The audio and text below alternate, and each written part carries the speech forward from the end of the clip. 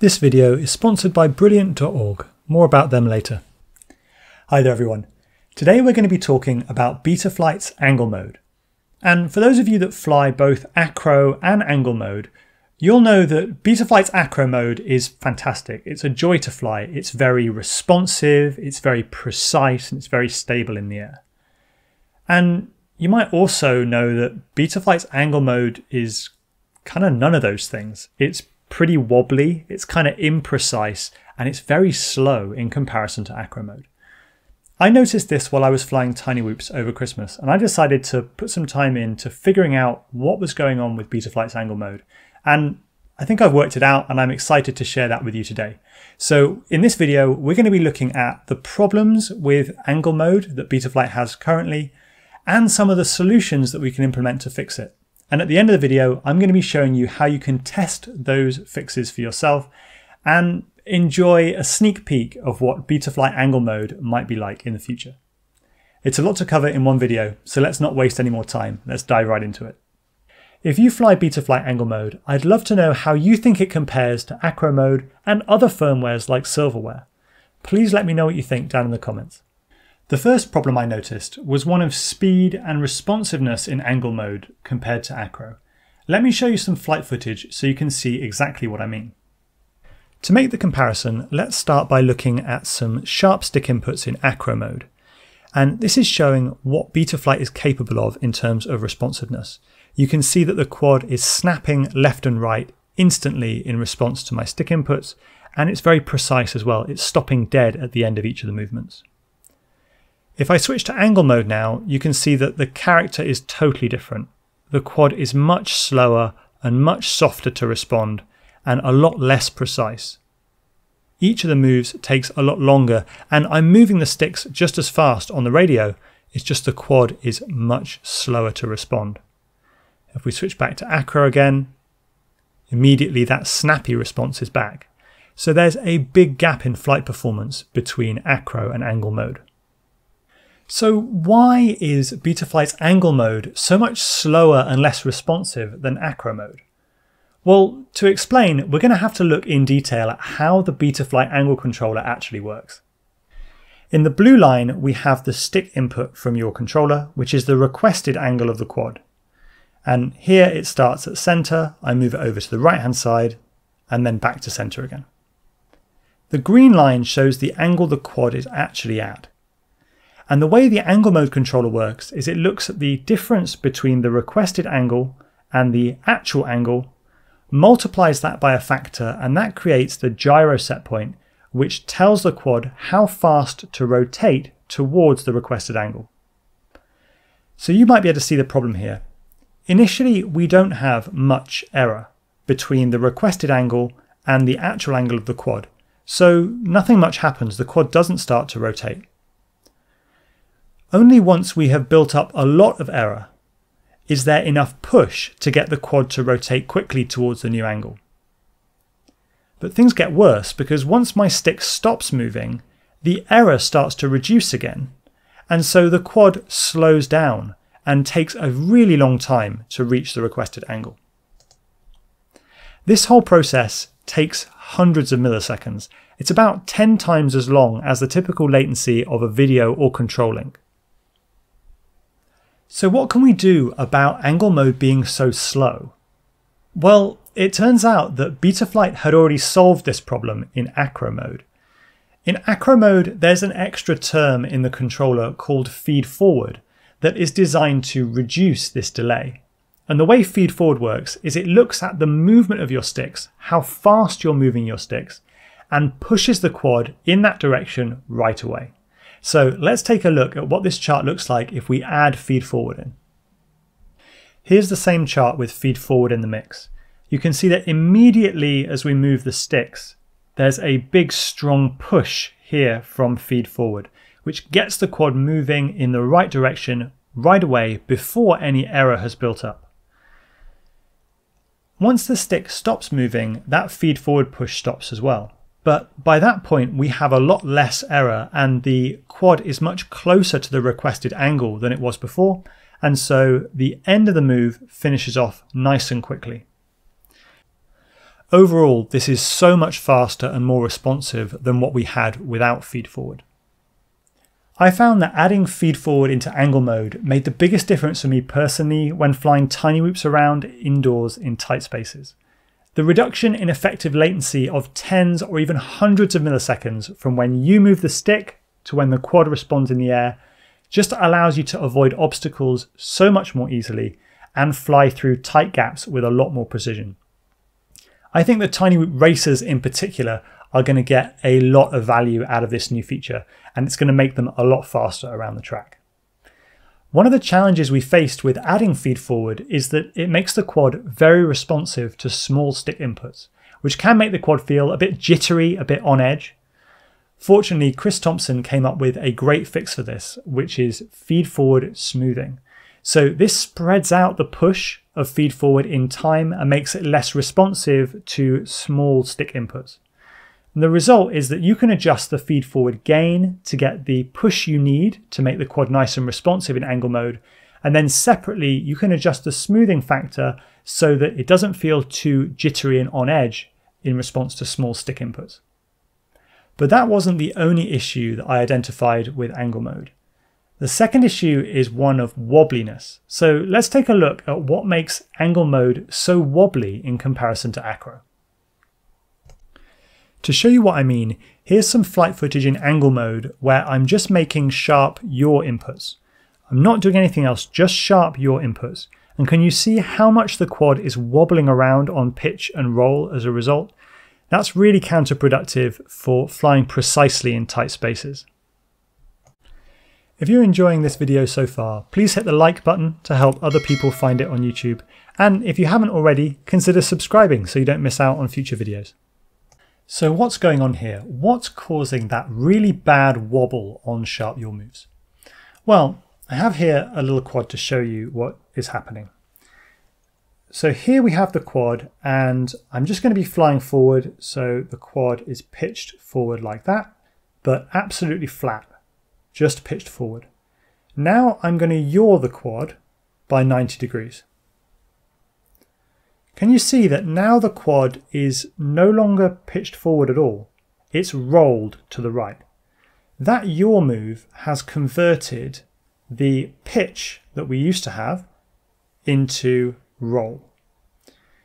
Now, once that happens, the angle controller freaks out a bit and goes, I shouldn't have any roll, I should just have pitch. And so it then tries to correct to get the quad back on track. And that happens very slowly because it's all error-based, and it creates a big wobble after the move. What's causing this problem, and what can we do to fix it? Well, the problem is being caused by the fact we have two different coordinate systems at play here. The first is the angle mode coordinate system, which is Earth referenced, and that means that the roll and the pitch axes are always level with the horizon, and yaw is vertically up and down. We also have a control coordinate system, which is quad referenced. It moves with the quad. So the yaw axis for the control of the quad is always vertically up and down on the quad. And when the quad pitches forward, the yaw axis pitches forward. Whenever these two coordinate systems are not aligned, so whenever the quad coordinate system is not aligned with the angle mode coordinate system, we get error building up, and that causes wobbles in the video feed that you see. So how can we fix it? Well, again, we have to think and look at acro mode. When we're flying in acro mode, we automatically coordinate a little bit of roll in with our yaw turns to make sure that the quad stays nice and level through the yaw move. And this is exactly the same thing that we need to do in angle mode. Unfortunately, it's a little bit more difficult in angle mode. To coordinate a turn, we really need both the yaw and the roll sticks to be rates of rotation. And in angle mode, they're not. The yaw stick is a rate of rotation, but the roll stick is a requested angle. So we can't really coordinate the turn in the same way. Fortunately, we can write some code into the angle controller to coordinate the turn for us, so that when we do a pure yaw move, the angle controller adds in just the right amount of roll for the quad to do a pure yaw move in the Earth referenced coordinate system. And when that happens, we don't see any error build up on pitch or roll during the fast yaw move, and if there's no error, there's no wobble.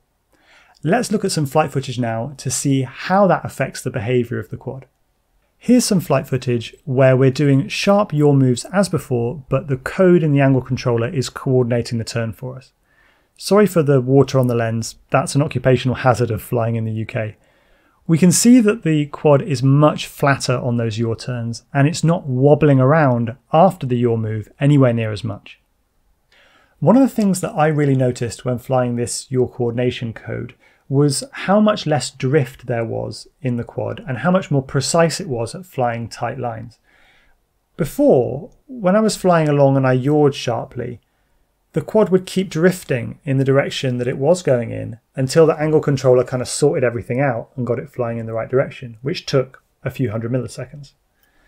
With the yaw coordination code, when the quad's flying along and you yaw, there's no component of thrust in the direction you were going in, so the quad just flies straight forward with a lot less sideways drift, and that really does make it feel a lot more precise in my opinion. Now that we've talked through the problems with angle mode and how we've addressed them, I want to show you how you can test this code out for yourself and put it on your tiny whoops to fly around today. Before we start testing any new code, it's very important that we fully back up our configuration. So go into Betaflight Configurator, go into the CLI, and type dump. That will dump out your entire config so that if you need to restore it later, you've got everything that you need. Make sure you save that to a file in a place where you'll remember it and call it something suitable. I'm calling this AOS 3.5 dump. Once you've got the dump, clear your output history and type diff. That will give you the difference between your configuration and Betaflight defaults. And save that to another file, call that one something memorable as well. Once you've got those two files saved, if you have any issues and you want to go back to your old configuration, all you'll need to do is to reflash the same version of Betaflight that you currently have, and then just paste in your dump, type save and hit enter. And that will completely restore your config to exactly what it is now. That's really important because you don't want to get into a situation where stuff isn't working and you can't get back to a good working configuration. So now that everything's backed up, let's go and try out the test code. Because this test code is based on Betaflight 4.4, you're going to need at least version 10.9 of the configurator. At the time of recording, that isn't released yet, so I'm going to be using a nightly build from this releases page, and I'll put a link to it down in the video description. If, when you're looking at this video, Betaflight Configurator 10.9 has been released, you can just use the release build. Once you have Betaflight Configurator 10.9, you're going to need to get hold of the test code. And the easiest way is to go to the PR, which is PR 12067. There'll be a link down in the video description. Scroll down and find the most recent "Do you want to test this code? Here you have an automated build" comment. And inside there is going to be a bunch of assets and you can download them. Once you've downloaded the assets zip folder, you can just extract it. And inside you'll find a whole bunch of hex files, and each of these is for a different target of Betaflight. What you'll need to know is exactly what chip your flight controller has. Does it have an F722, in which case you'll use this F7X2 hex file. If you've got an F405, it will be the F405 hex file. You get the idea. You need to match the exact chip. So you need to know more than just is it an F4 or an F7. You need to know exactly what chip it is and then pick the right hex file from this list. Otherwise it won't work. When you know exactly what hex file you need, you can jump into Update Firmware, and then you're going to want to select your target. So I'm just going to hit Auto Detect and it will find the right target. You can see I've got an F745 here, so I'm going to be using the F745 hex file.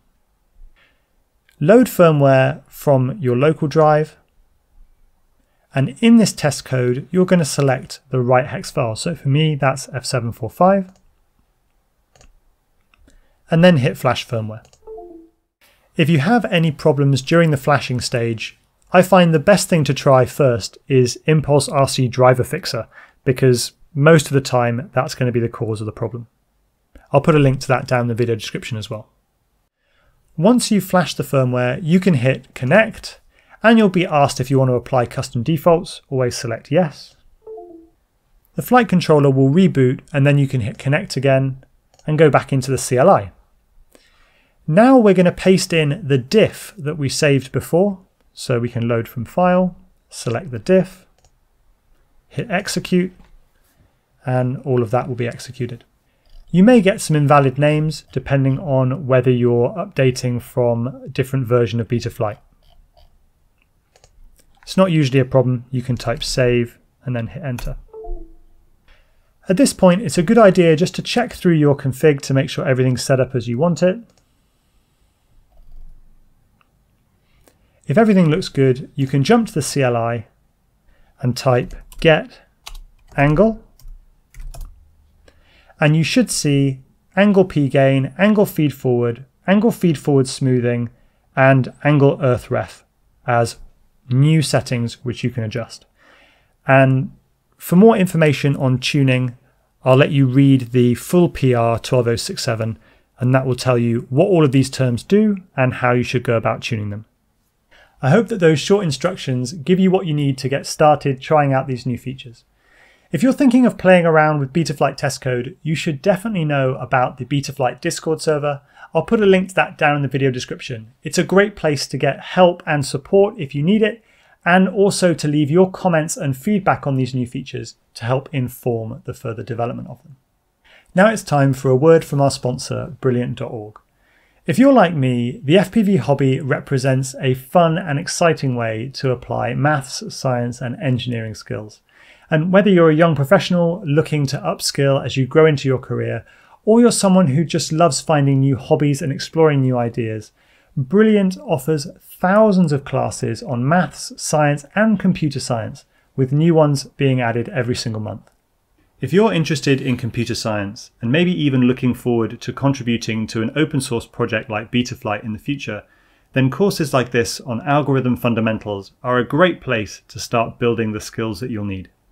To get started for free, visit brilliant.org/chrisrosser or click the link in the video description.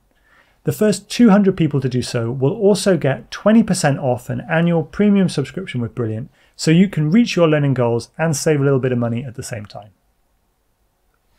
That's all I have for you for today, so until next time, I wish you all very, very happy flying.